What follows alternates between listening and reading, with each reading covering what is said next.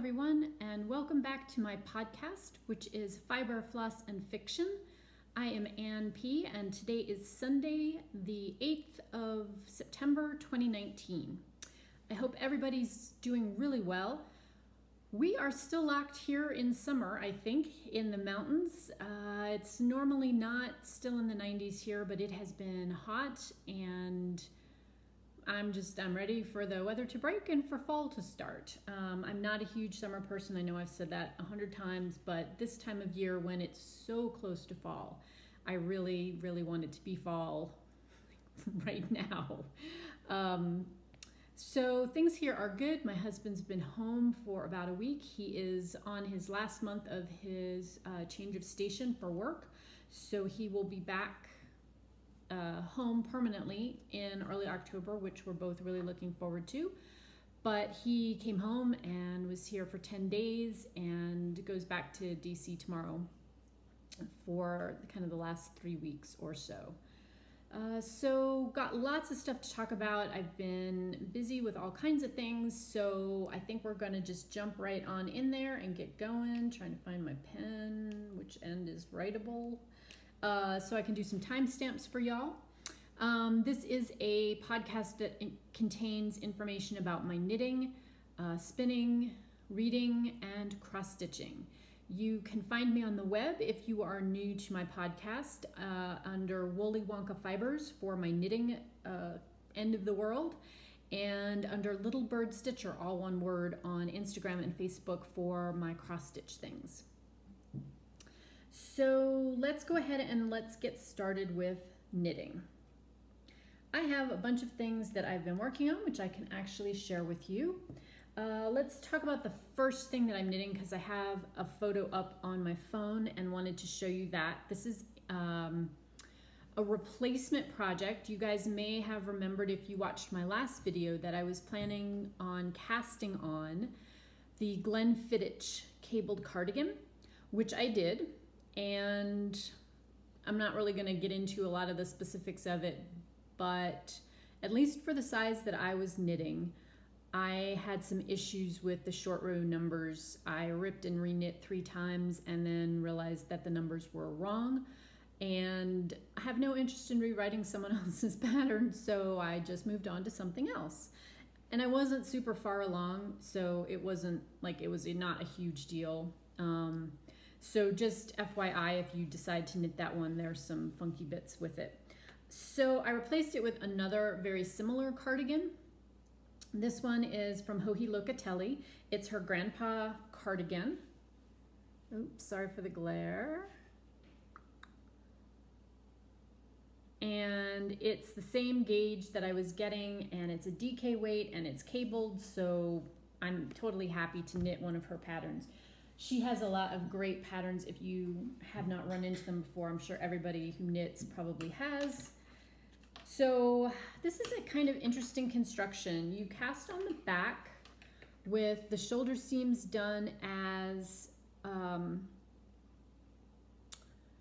provisional cast on. I don't know why I always stumble over that, but at any rate, and then you knit down to where you've got the underarm sleeve shaping happening. So this is the center back.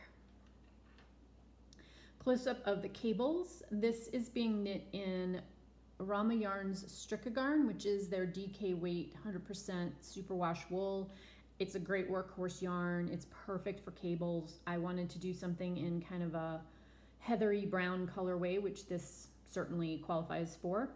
So you work the pattern down to where you're actually casting on stitches to shape the underarms. And then you go back up and you pick up the shoulder seam. And so now I'll be knitting down this way on this short set of shoulder seam stitches, say that 3 times fast, and working the front. So that's where I am on this one. So far it's been a pretty straightforward, very fun knit. The cables aren't super tough to do, and I think it's super pretty. So working on that in bits and bobs. And then I'm also working on the Chauncey sweater, which is by Isabel Kramer. Here is the picture of it. Now this is a fingering weight sweater, so it's a little bit lighter. It obviously has the multicolored yoke. I'm doing this in Woolly Wonka Fibers Ayrton sock, which is the merino cashmere nylon blend. I wanted to get this so I have the back and front correct. The two colorways I'm using are Forest Primeval, which is the dark green, and then Chimney Sweep, which is a speckle dye for the contrast color. It is a very subtle speckle dye. It's not hugely crazy color, obviously. And the green is this dark forest green.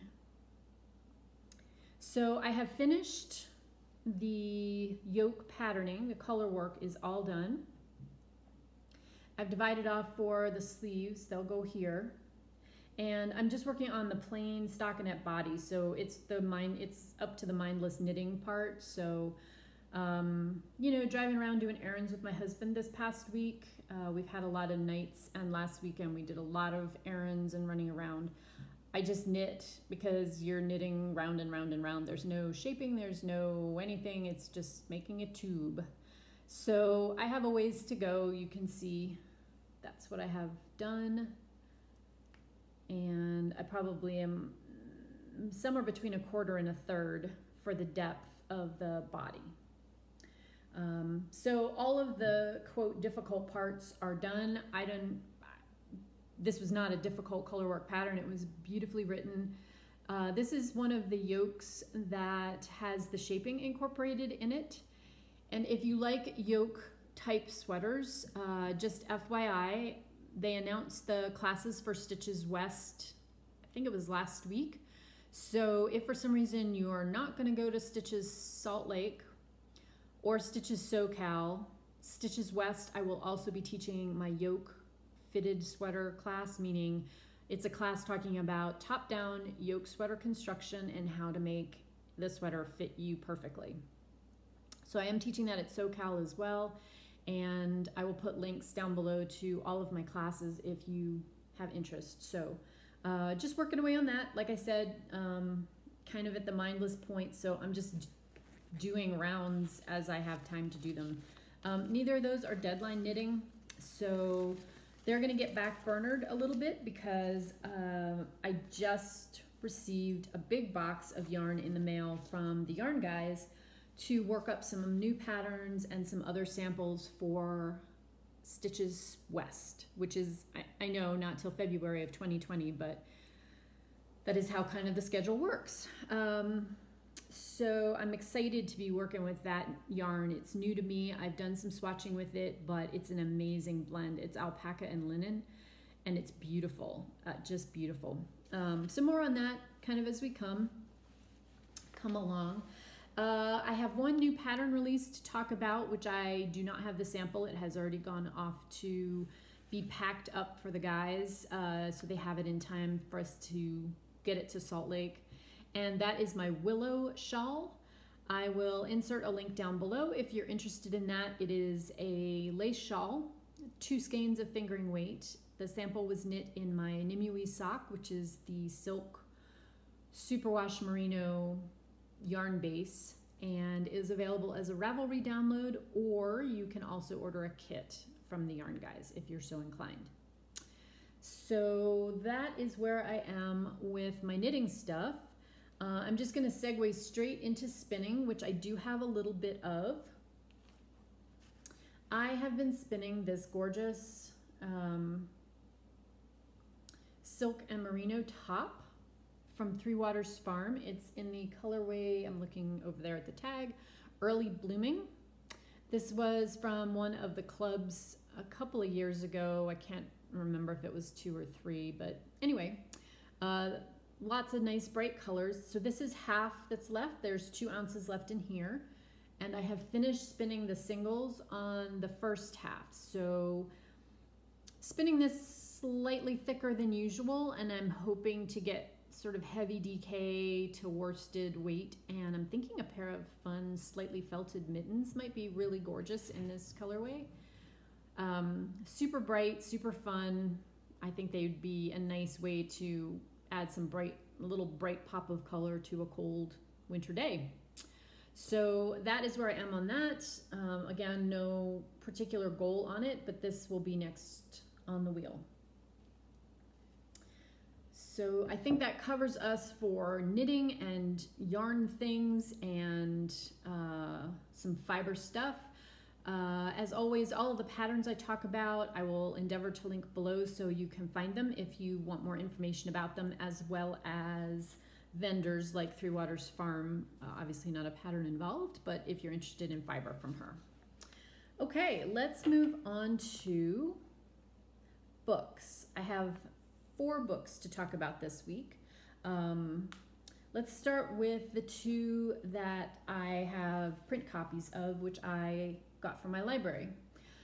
If you are a member of Magical Stitches in Literature, you know that there is an ultimate reading challenge that's been ongoing since January to use a book title or an author name to spell out Hogwarts, the first letter of Hogwarts, so like H, as well as the 4 houses, so Slytherin, Hufflepuff, Ravenclaw, and Gryffindor. And I was kind of down to the end where I had a whole bunch of F's and then some more difficult letters to try to slot in, like some Y's. I am very close. I have 1 book left, which I am, I think, about a third of the way through, if I remember right, to finish up for O, the O prompt, one of the O prompts. So these are all ones that I read to fulfill letters that I needed to fill in, if that makes sense. So the first one is by Kathleen Flynn. It's called the Jane Austen Project. Obviously, got that from my library, where this was a 2017 kind of librarian recommended book. Interesting premise for this one. If you are a Jane Austen fan, you will probably love it just because it features Jane Austen in it.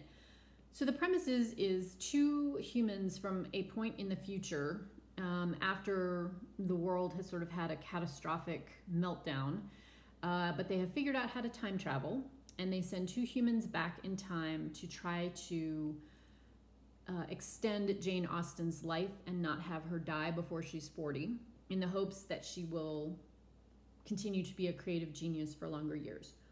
So the 2 people that they send back, one is a woman who happens to be a physician because they want to try to figure out what caused Jane Austen to die, and her colleague, who is an actor but is also kind of an Austen scholar.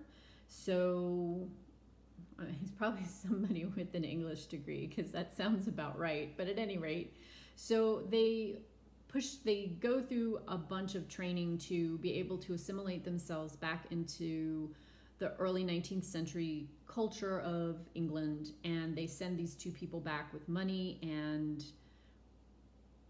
understanding the manners and social mores and things of the time, with the backstory that they are a brother and sister who have given up their plantation, the family plantation in Jamaica, and have moved to the UK, having manumitted all of their slaves on their plantation, and they're kind of starting their life over again after their parents have died.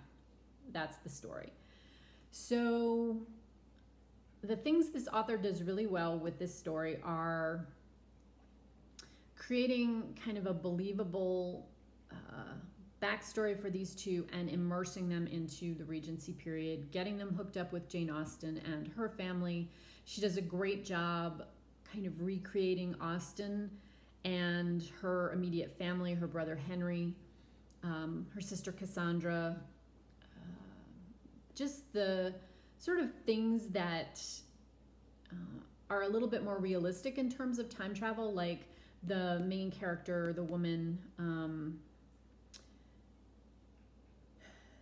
they actually talk about things like what it's actually like to be female in the early 19th century, and childbearing and all of those things, as well as some tidbits about medical science and kind of where it's starting to go to but hasn't yet. The things that I did not like about this book was the fact that time travel is such an amazing and integral part of this story, and she just kind of tosses some bits and pieces in there, like she hadn't really thought the whole process through. And then when she did talk about it, it was so weirdly technical that, yeah, at least for me, even the 3 or 4 sentences kind of made my eyes glaze over. I was slightly confused by that part of it. So they wind up making contact with Jane and her family and making some progress, if you will, towards understanding maybe why she's sick and looking for the lost manuscripts that supposedly existed. I'm not going to tell you exactly how it ends, but I will say that the 2 characters who are the time travelers return back to their contemporary time, having sort of wrecked the current historical timeline. They've changed enough things that the present that they return to is not the present that they left. So recommended with some reservations. If you like Jane Austen, you'll still probably like this book. And like I said, it was an intriguing concept. There were just some details in it that bothered me a little bit. So just be aware that it's maybe not as smooth an effort as it might be. But good. The next book that I tackled is a short one called The Housekeeper and the Professor by the author Yoko Ogawa, for a Y prompt. Basically, I went to the library and I wandered up and down until I found a book with the author name that I could use. This book, I really liked this book. It's a very interesting tale about friendship and kind of your swan family, meaning people that you come to think of as family that you weren't born into the family. So the 2 main characters are the characters of the title. There's a woman who is a single mother. This is set in Japan. Woman who's a single mother. Her son is in 3rd grade, I believe, and she works as a housekeeper, and she gets assigned to the professor's house. She's, I believe, his 9th housekeeper. He is somebody who is in his late 50s, early 60s. He basically lives in a small outbuilding behind his sister-in-law's house. His sister-in-law is a widow. And he was once a brilliant mathematician and was in a car accident that damaged his memory. So everything after, I believe it's 1973, is lost to him after about 90 minutes. So every day when the housekeeper comes to the house, she's basically a brand new person for him. And he spends his days filling out contests that requires you to figure out some difficult math problem. He can do that, and he remembers his time as a professor teaching math. And he's sort of a sweet soul. He comes to take the housekeeper under his wing as best he can with his memory deficiencies. And the way that he copes with a lot of the things in his life is he writes himself notes and he pins them to his clothes. So for instance, he has a note that reminds him that she has a son who they call Root, for the square root, because the top of his head, the way he has his haircut, is kind of flat.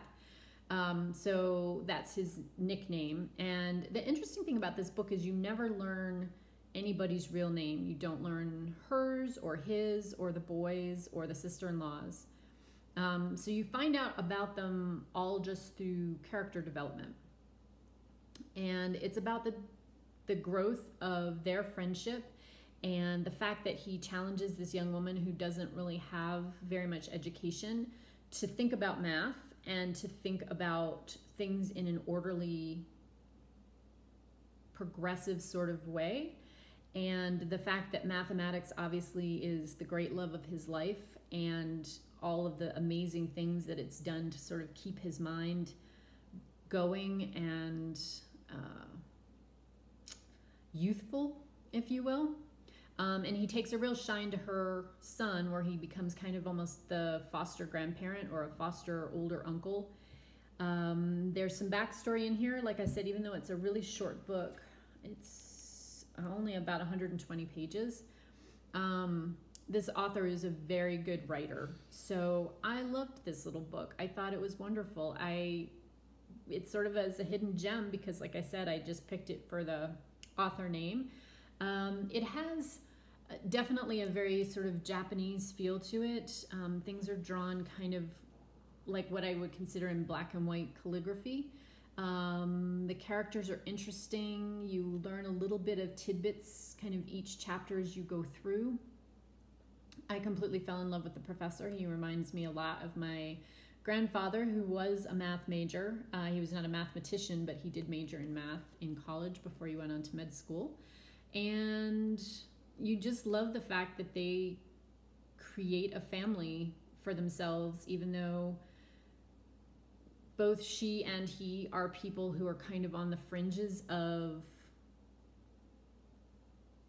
they're not societal outcasts, but he obviously has his memory deficits, and she's a single mom working as a cleaner, so maybe not somebody anybody would even take a second look at or take the time to get to know.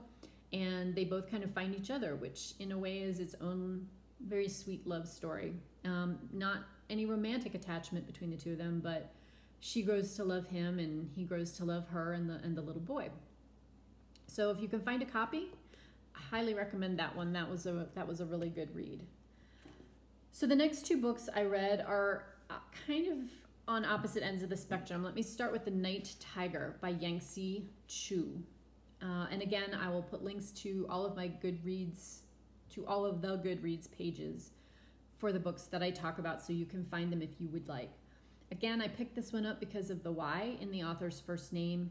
Didn't know anything about it.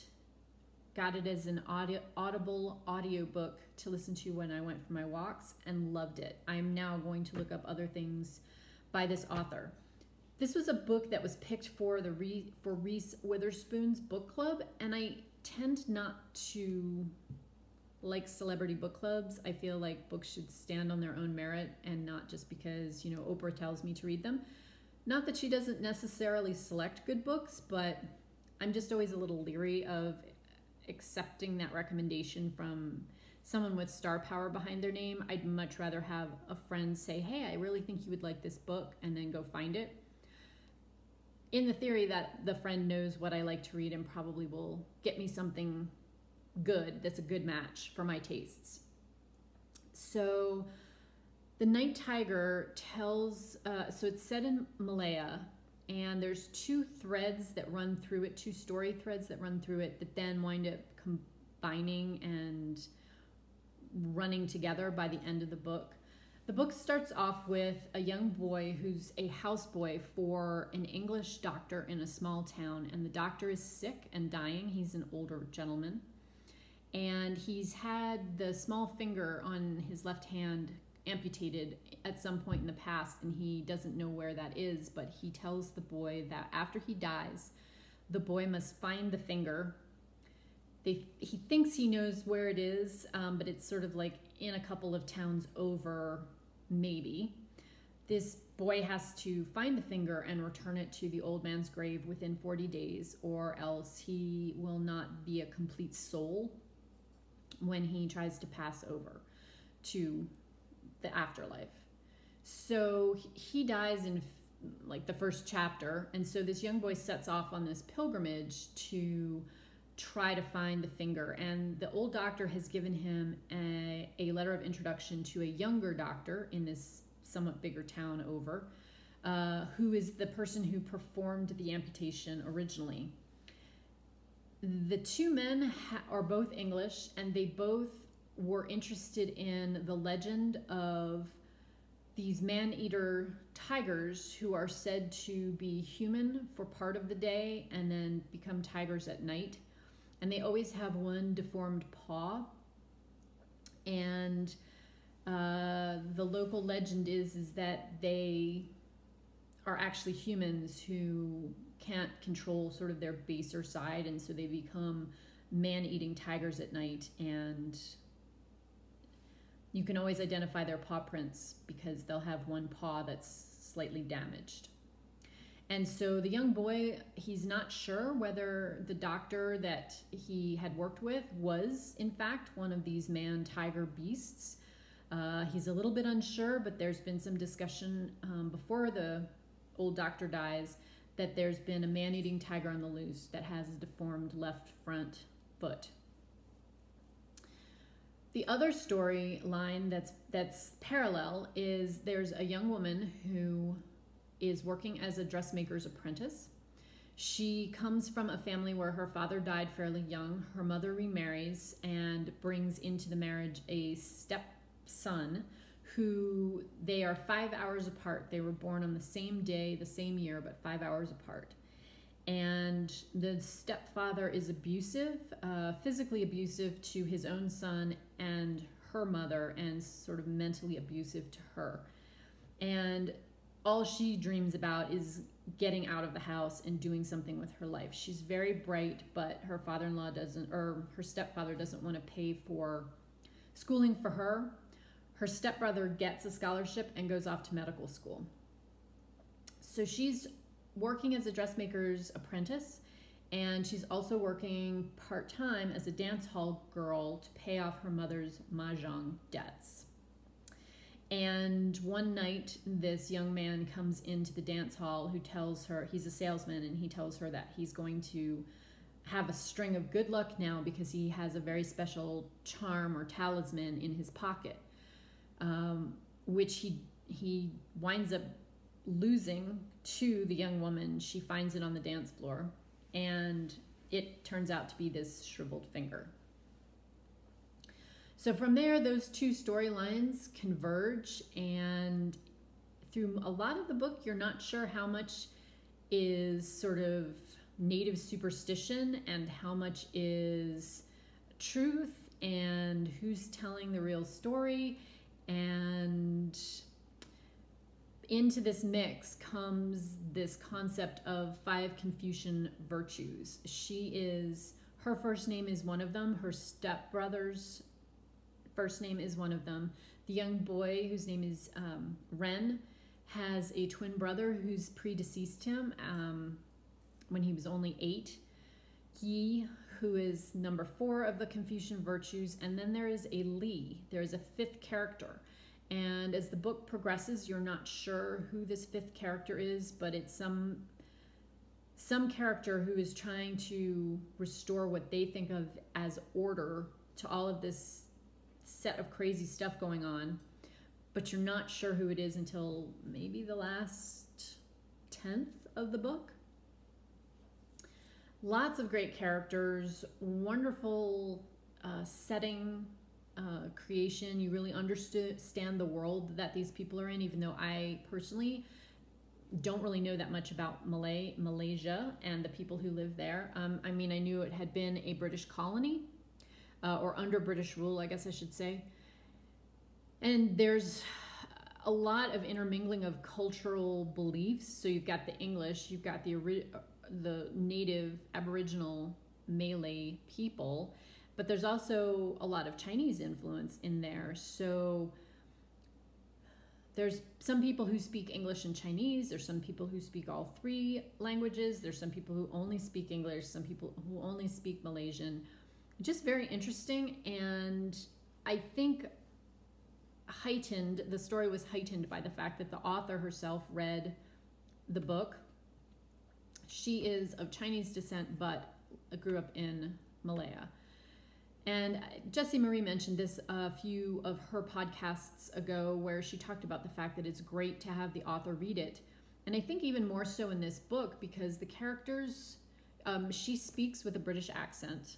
She speaks English with a British accent, but she can slip into Mandarin Chinese and she can slip into Malaysian seamlessly. And I'm not sure that there would have been that many, let's say, British readers of the book who could have done that as easily as she did. And she did a great job, I thought, with the presentation of all the characters. So she has another book out called The Ghost Bride that I'm probably going to pick up because I felt so strongly about what a good book this one was. I really, really enjoyed it, and I would give it a high recommendation as well. It's not a children's book at all. There's some unpleasant things that happen to the characters.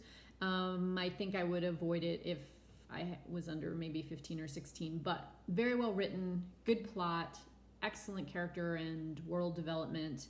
And honestly, if you could get the audiobook from your library or on Audible, I would highly recommend the audiobook version of it. Okay, so that was The Night Tiger by Yangtze Chu. The last book, which I'm not going to spend a ton of time on, is called Under a Blood Red Moon. And the author is Mina Hepson. I think that's correct. So this was a cheap book. It was one of the like 99-cent specials in my book list that I get every morning. And I was like, okay, I need a U. I'm going to get this one. It sounded like it would be up my alley. There was some steampunk in it. There was some vampires in it. There was some adventure in it. I did not like this book. I should have liked this book, but I did not like this book. Very unevenly written. So first off, again, I don't know if this is just a trend, a disturbing trend or whatever, but who is proofreading these books? Who is proofreading these books? Things that sound the same but are spelled different are not the same word. That needs to be cleaned up. I can't believe the editors are missing that. If as I'm reading through it fairly quickly, I'm catching them. There were several instances of that in this book that drove me nuts. This book is basically, I think the author has read some popular books, has seen some popular movies, and she kind of took plot threads from 2 or 3 and put them together. There's the sort of steampunk heroine, but it was very jarring to me because if you're going to set something in the 1880s and 1890s, and you're going to try to immerse your characters in that world, you can't have them speaking as if they are from the 20th century or the 21st century. People didn't talk that way. That bothered me. The characters are all kind of two-dimensional, and I realized when I was reading it, all of a sudden I looked up, the bottom corner of your screen if you're reading it on a tablet, and it'll tell you how much percentage-wise you have left to go. And I realized I was at the 90% mark, and I thought, she's going to have to tie up all of these bizarre loose ends in 10% left of the book. I don't even see how she's going to do it. Well, she made it really easy because there was like one event in which all of this stuff came together. She killed off some people.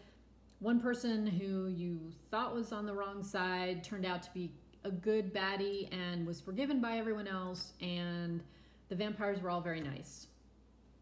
I'm not going to recommend this book. Just know it's out there. Under a Blood Red Moon. Yeah. I finished it because I needed the U, and that was the only point of it. Okay, so there are books. Let's talk about stitching. Okay, so I have had a bunch of stuff that I have worked on this week, but I wanted to show you first a fully finished object. You might remember this is my Prairie Schoolers When Witches Go Riding. I dyed the fabric, I dyed the floss, which is silk floss, and got this frame on sale. It's black, but it has a little bit of red in it, which I think picks up the red in the house. It's not quite perfect. There's one little divot right there that I have not been able to sort of get straight, but I am really happy with it, and it is out on my, we're not at Halloween yet, but I am so ready for fall. This is out already, so I can enjoy it for the season. I'm really pleased with how that one came out, and I'm enjoying it. Let's see. Let's talk about just what I've been working on. I'm not going to go through Magical Stitches prompts or anything like that. I just want to show you guys what has been happening here. A stitching shelf. I am on this page, which is page 6, I believe, of the large format. I have about 600 stitches left to do. I'm going to have this page finished this month. I'm going to pull this out to use for a couple things this week, which I'll talk about in a few minutes. But anyway, that's where I am on that one. And this right here is about the middle of this whole first row. So I'm at about the halfway point. My goal for this year is to finish this and one more page, and I'm pretty sure I can do that without any problems. So I'm very happy with how that's looking. Working it cross country, page by page cross country, now that I'm moving along through that. Oops, sorry, that one's not the easiest to show off. Next, I'm going to show you what I've been working on today as well as previously, and that is Village of Hawk Run Hollow. This is on 22 count hardanger using the DMC conversion. It's a little bit crumpled because it's been on my Q-snap this weekend, but I was able to finish block 7 this past week, which I think came out great. I opted to use a very pale greeny blue that's in the same family as these colors because these were supposed to be stitched in white, and as were the daisies, but the daisies I think show up better because they're on this field of the olivey greens. I didn't think the white was going to show up here, so I subbed in that really pale, kind of pale teal, and I like it. I think it looks good, and I think it shows up better. So that's block 7 done, and I am now working on this centerpiece, block 8, which is the grist mill. So I put about 600 stitches into that over the weekend, and it'll be out again this week for one of the homework prompts, and keep chipping away at those blocks. I don't want to jinx it, but I have decided that it would be nice if maybe I could finish this, which is kind of family related, and those individual prim-ish blocks. If I could finish that this year before I start Anniversaries of the Heart in 2020, because at least inside my head, they're very similar projects. So not 100% sure I will get that done between now and the end of the year, but you know what? I'm gonna try, gonna give it a go. Put a few stitches into 12 Days, this Jim Shore project. I am also stitching this on a 22 count hardanger. And I think we just had 200 stitches to do, so I worked on this quilt block, and that was it. But that's where he is. So a little bit of progress, and nothing crazy, you know, didn't set a land speed record to get that one done, but pulled it out. And I don't know why, but this project is one that I never think about pulling, and I'm never that jazzed to be like, oh yeah, I want to work on that. And then I get it out and I think, I really like working on this, and I don't know why I think that then. You would think I would remember from time to time, hey, I really enjoyed working on that. I should work on that some more. No telling. Anyway, I also worked on my Celtic wheel, which is a Joan Elliott design. This is from Bewitching Cross Stitch. That is what it will look like when it's done.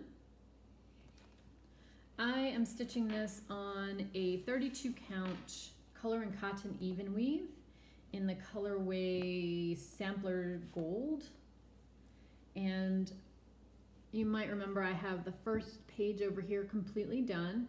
And so I worked up here in that upper border of page 2. There are 4 pages in the pattern.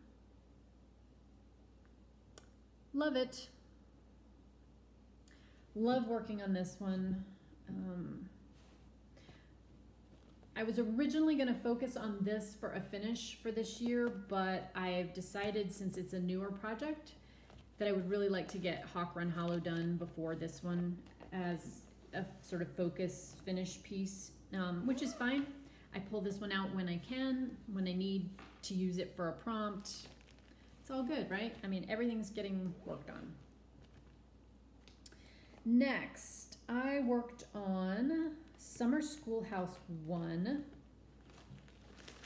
which is this pattern from Brenda Gervais.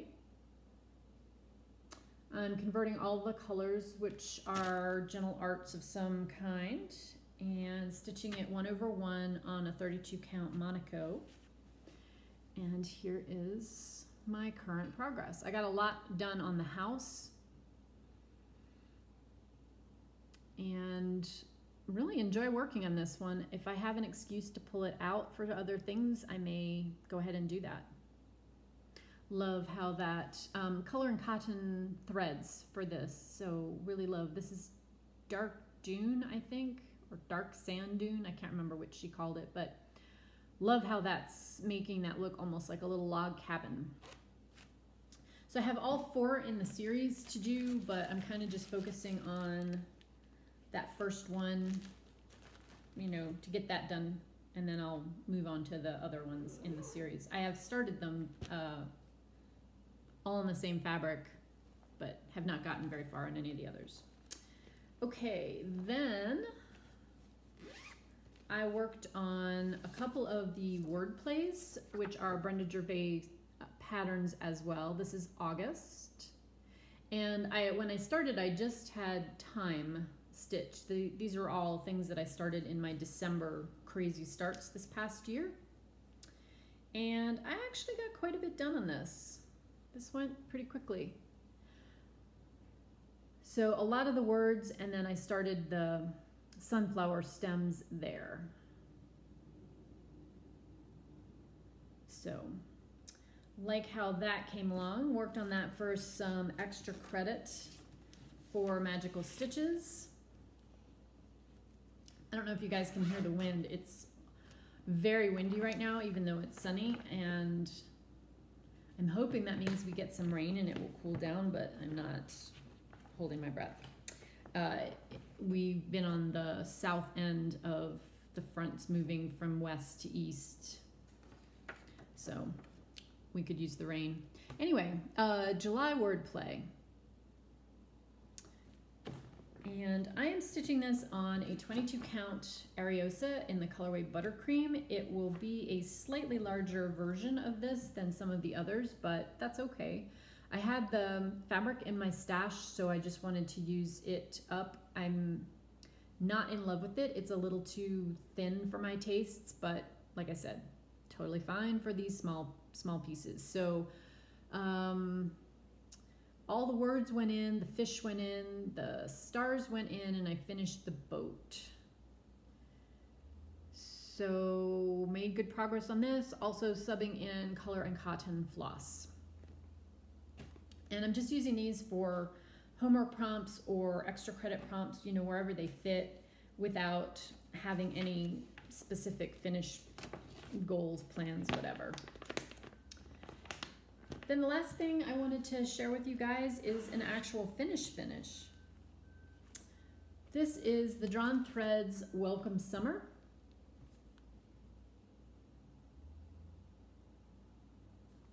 And I converted it all to color and cotton threads, and this is on a 32 count natural linen. I think it's from R&R. But that is done. Love this one. Love how it came out. There were tons of specialty stitches in this, which I really enjoyed doing. The bee keep and the bees are some of my favorites. There's satin stitch here, and then the bees are straight stitches and satin stitches.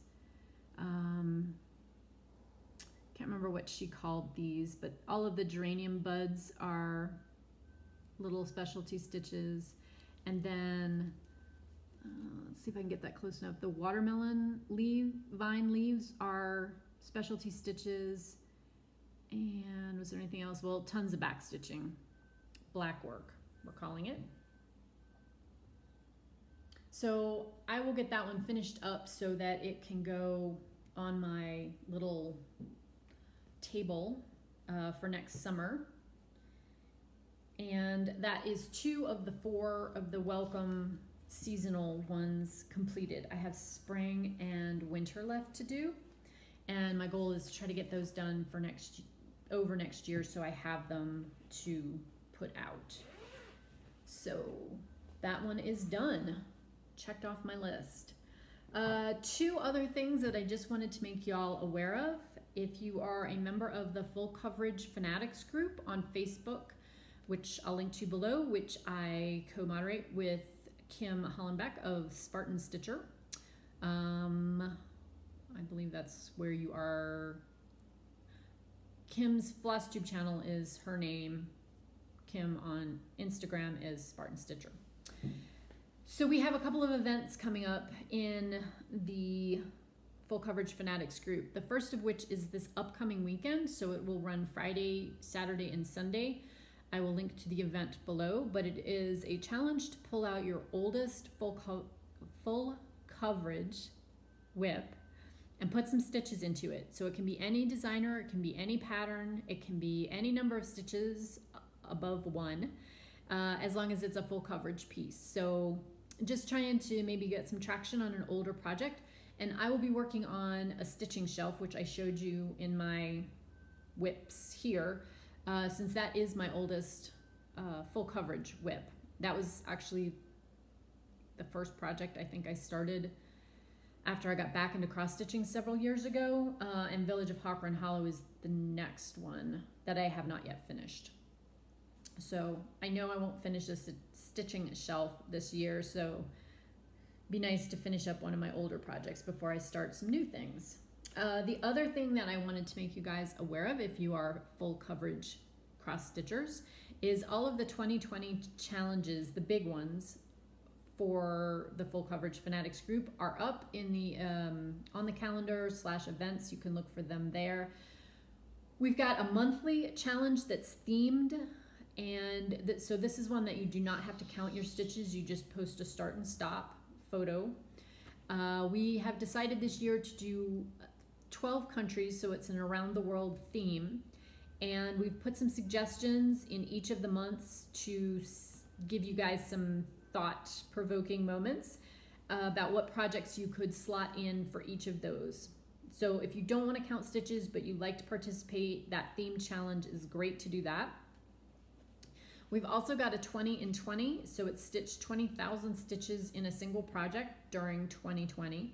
Obviously that's a counting event, but you know, if you're doing like a whole page, you can just get to the end of the page, kind of count up, know what your stitch count is for that. You don't have to count single individual stitches as you go.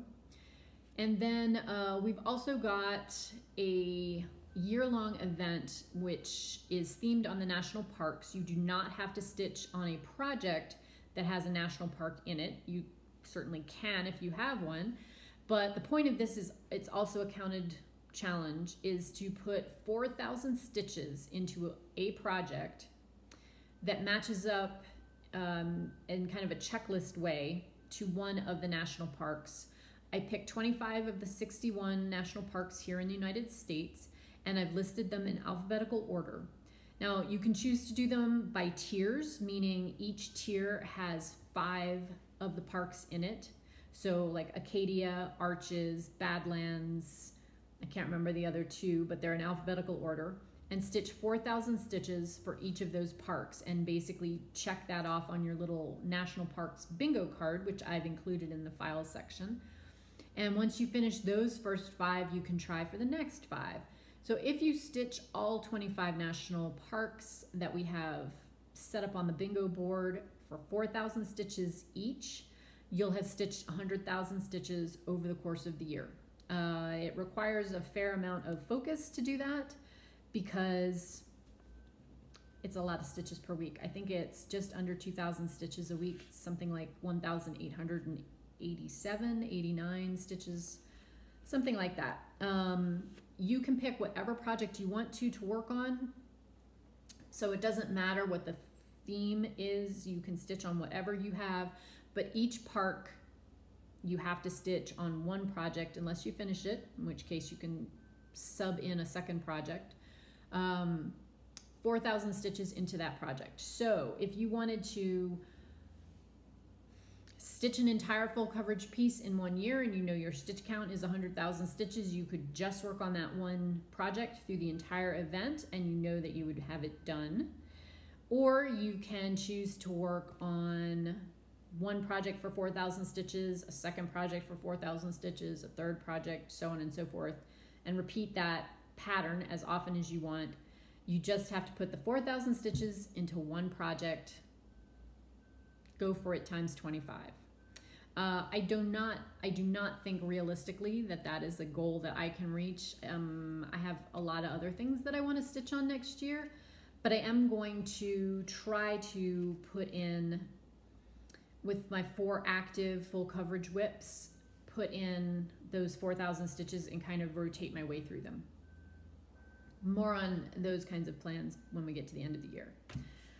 Okay, so I think I've covered everything. I think I've talked long enough for today. Just looking to make sure I haven't missed anything. I think that's it.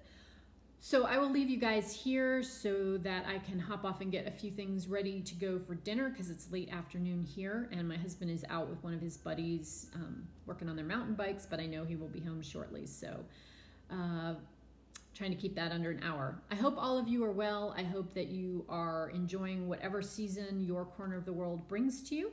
I hope you're getting lots of time for crafting and some reading and just hopefully some downtime for you. And I will be back, I think in a couple of weeks to talk to you guys. I still am leaning towards shifting to like a weekly review, because I would love these to be just a little bit shorter.